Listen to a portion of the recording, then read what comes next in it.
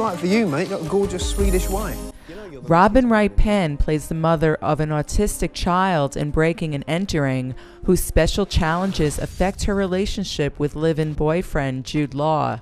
Robin says she sympathized with her character, who had to sacrifice her own needs to tend to her child's unique behavior. I just can't even imagine. I mean, it takes all of your focus and energy, and you give up your relationship with your mate and yourself. You give up because you don't have a choice. And I think that is isolating in and of itself. It would isolate you. Forget what your dysfunction is with your spouse. I think it just exemplifies it, you know?